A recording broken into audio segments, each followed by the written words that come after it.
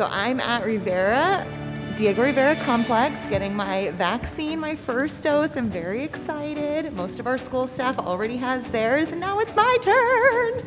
So pumped. Hello. How are you doing? I'm doing so well. How are you? I'm fine. What time is your appointment? 1:30. 1:30. And your name? Tanya Ortiz Franklin.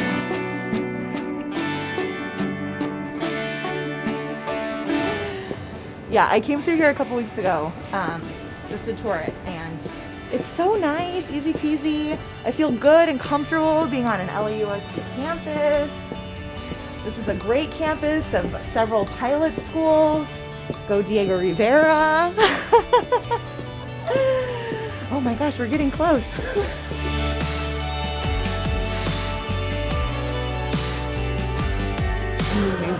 Okay, correct. None of those things have changed. So nothing has changed? Okay, so you please get your QR code and ID out, and I'm going to send you to B1, okay? Okay. Thank you. Thank you. I'm getting my vaccine.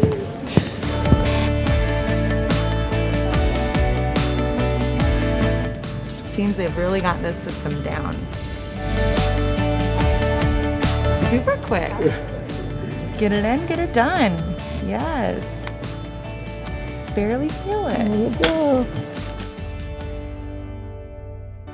Today was so great, and I have to give a huge thank you to all of the Beyond the Bell staff, the school nurses, LA's Best, the EMTs, our buildings and grounds crew that take care of this place every day. Thank you to the buildings and grounds crew of Diego Rivera Complex, and to our operations team and our lead, Marta Contreras, who's been holding it down, not only here, but also at the COVID testing sites.